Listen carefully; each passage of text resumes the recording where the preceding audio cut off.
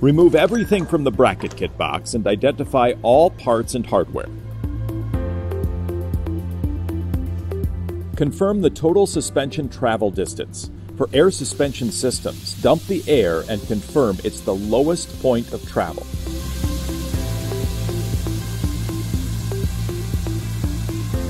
Place the fenders on spacer blocks above the tires. 1.5 inches of clearance is recommended. For an air suspension system, place a 3/4 inch to 1.5 inch thick board on top of the tires after the air is released from the airbags.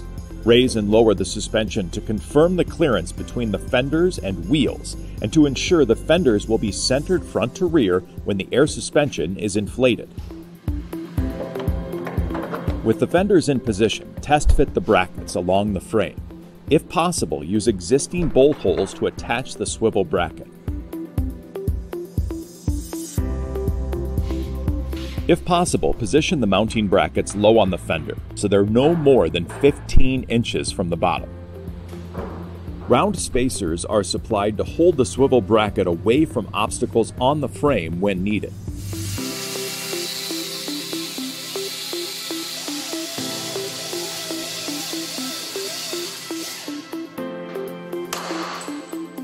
In some cases, the pipe component of the swivel bracket may need to be trimmed to a custom length for best fit and to allow full engagement on the poly brackets.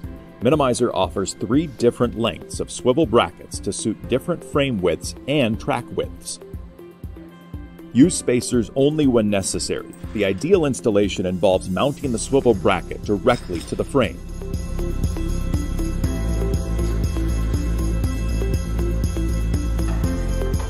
Once the brackets are in position, tighten the 5/8 inch by 4.5 inch bolt that goes through the swivel bracket. Recommended torque is 160 to 170 foot-pounds.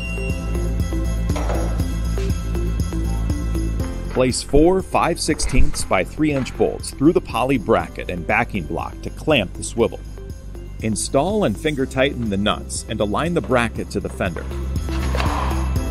Verify that the poly bracket is fully engaged on the swivel bracket. Tighten the 4 bolts evenly, following a diagonal pattern. Tighten each nut 2 to 3 times until the backing block is flush against the poly bracket. Recommended torque is 10 to 15 foot-pounds.